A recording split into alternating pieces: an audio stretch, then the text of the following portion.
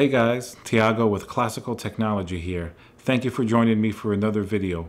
I'd like to thank all my recent subscribers, and if you're new to the channel and you enjoy my content, please like, leave a comment, and remember to subscribe.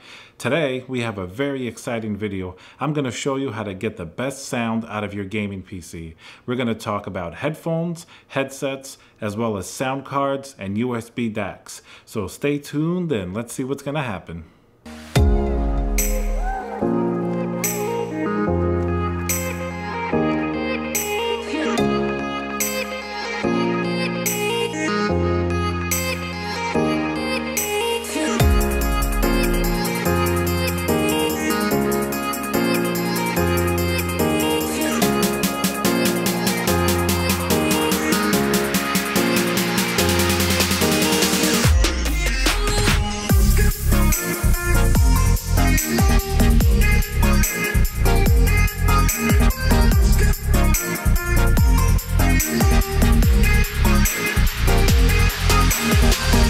First, let's talk about the wired gaming headsets. Now, it's always a little bit controversial. What's better for sound, gaming headsets or real headphones? They both have their uses, and I'm going to show you why coming up. So first, we're going to talk about the Sennheiser GSP 600. Now, these do look a little bit gamery, but they are made by Sennheiser, which is a renowned brand for audiophile headphones, including the HD650, which we're going to talk about a little bit later. These, in my opinion, look pretty cool. It's not over the top, but they sound fantastic. The build quality is very, very high, and you can plug these into whatever, and they're going to sound pretty good right off the bat. Of course, you'd want to pair something like this up with possibly a sound card or even Sennheiser's own GSX 1000. If you're an FPS player, that's going to give you really crispy sound, not too much bass, but it's going to allow you to hear footsteps and things of that nature. So to go back to this headphone, it has a built-in headset, so you can just get this and you're good to go. It's a little bit expensive. It's not exactly a cheap budget headphone. You can probably find it somewhere under $200, like between $150 to $200. But it is very good quality, and it's something you could have for a very long time. So this should definitely be on your shopping list if you're looking around this range and you want a gaming headset. Sennheiser is a much more serious brand. They've been around audio for a long time, so you're going to get a very good product. Music-wise, they're okay for listening to music. They're really tuned for gaming, so I wouldn't recommend them if you're heavy into music. But if you do a balance of gaming with a bit of music, I think they're going to do just fine. So let's keep going, and we're going to take a look at this next wired headset. The next wired gaming headset we're going to talk about is the Logitech G Pro X. Now, right off the bat, I'm going to tell you guys, this is my favorite gaming headset. It sounds fantastic. The build quality is amazing. Everything feels very solid, rigidly built. It's not really over the top. It's very understated. It's not like their other gamer headsets where it's all kind of plastic. It kind of looks like a transformer. This one looks very understated, very sleek. The materials feel top-notch. The headrest is extremely comfortable, and it sounds really good. It comes in with a little built-in USB DAC, so you don't have to worry about a sound card or worry about if your motherboard is going to be able to power it. You plug it in, open the Logitech G Hub software, which is my favorite software. I generally don't like these type of softwares too much because they're a little bit intrusive, but the Logitech one is well done. You can sort of leave it off if you don't want to use it.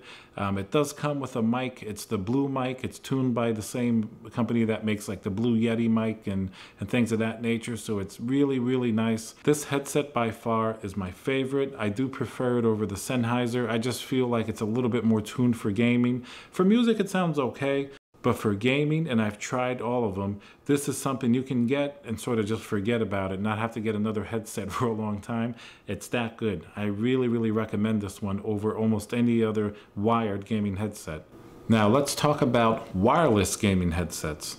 These are an interesting category because it starts to get a little bit different than regular headphones, because most regular headphones that are audiophile aren't going to be wireless. So these kind of straddle that middle ground. The first one we're going to talk about is the HyperX Cloud. And HyperX is a very popular brand amongst esports players. These wireless ones don't sound as good as their wired versions, but in general, they do sound pretty good. The sound is nice when you're playing games. For music, they're okay as well. Once again, if you're looking for music, you better get a real headphone. I think that's going to be your best bet. But the thing I love about these, they're very light, and they're very easy to just plug in your USB dongle and be on your way. The battery life is fantastic. I think they rated for almost like 30 hours. You can definitely play a long time without having to charge. I really enjoy these. For a wireless headset, if you just want something easy to use, I would definitely recommend these. Next up on the wireless list, we're going to talk about the Razer Nari Ultimate. These have a little secret within them, which is kind of a gimmick. It's haptic feedback in the ear pads. So anytime you hear like an explosion or any type of heavy bass, like in maybe hip hop music, you're going to get this haptic feedback right on your ears. It's going to be a vibrating feeling. Now it's kind of cool, like if you're playing Battlefield 5 and there's a tank coming and shooting at you, it is pretty cool. You get to hear the explosions and feel them. It also, of course, comes in with a built-in mic.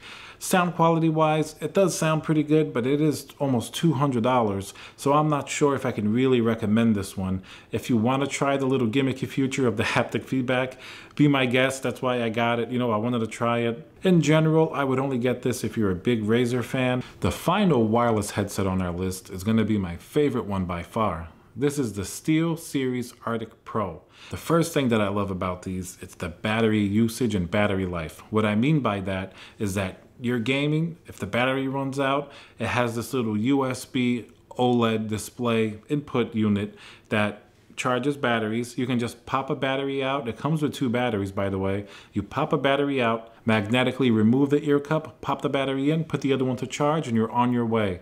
This is a really cool way to do it. You don't have to connect a cable to it. You don't have to stop gaming or switch headphones. You could just make sure one battery is always charged up. You could really use these for regular music as well. They do have HD audio. They actually sound fantastic for music. So they're one of the most well-rounded headphones. What's the problem? The kicker is the price. These originally were well over $300, and even on sale now, they're still very high. Is it worth it?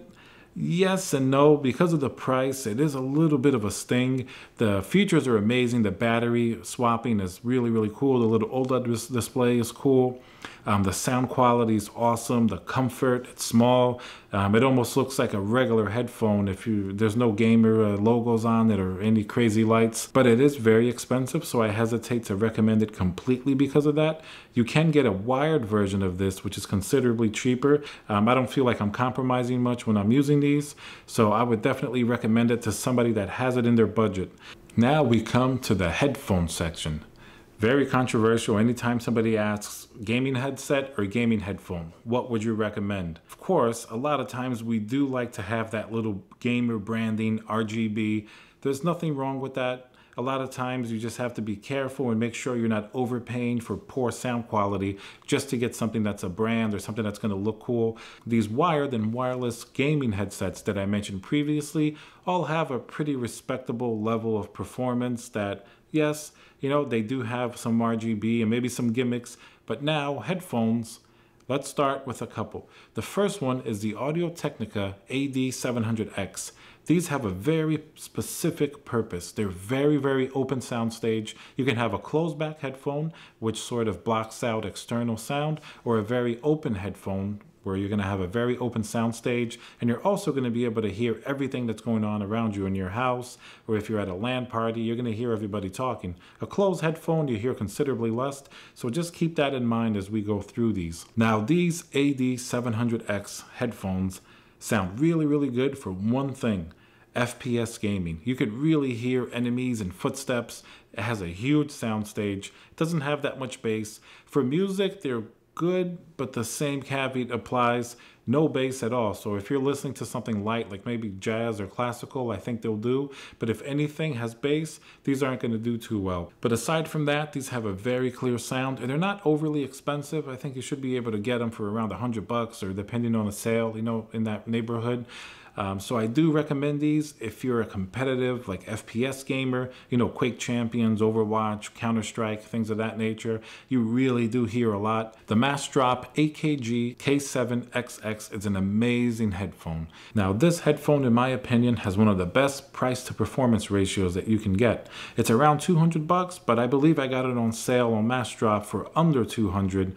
The sound is fantastic. It's almost as good as the Sennheisers that we're going to talk about next.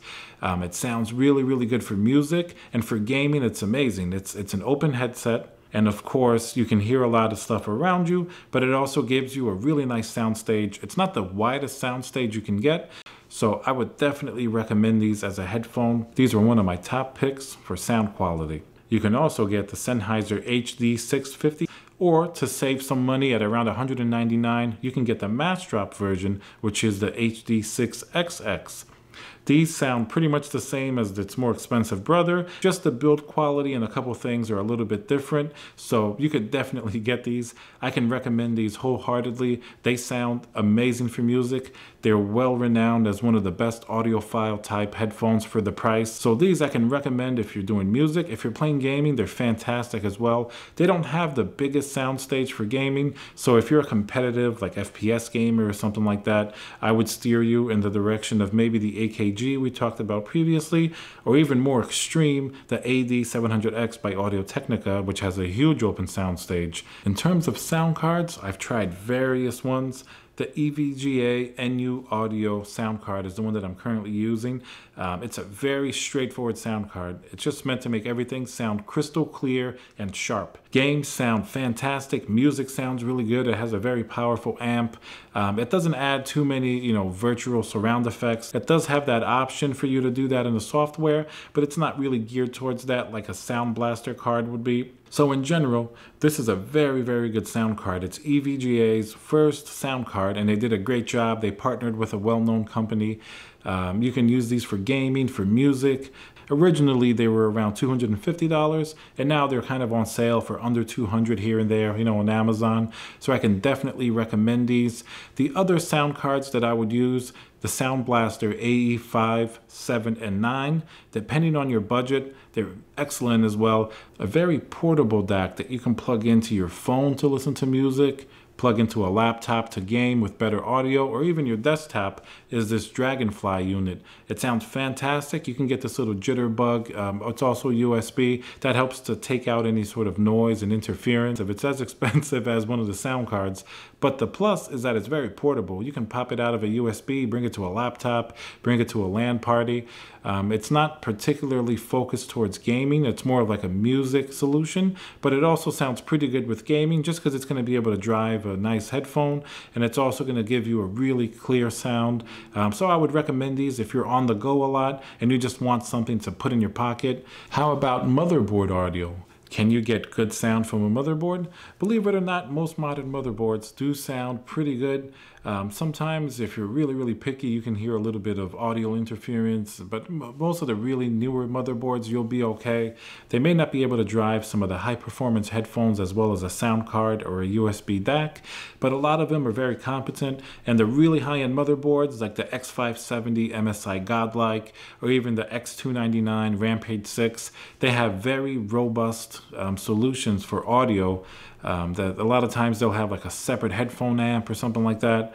So if you get something like that, you're definitely good. You probably don't really need a sound card. Even though I know that's me, the type of people that get those expensive motherboards, you're going to want a sound card anyway, because you want to see how to get the best sound, even if the other one's already amazing. Alright guys, thank you very much for watching. Once again, I want to thank all my subscribers. If you enjoyed the video, please leave a comment. I'd love to hear what type of sound setup you're running on your PC. Remember to subscribe if you haven't done so, and I'll catch you on the next video.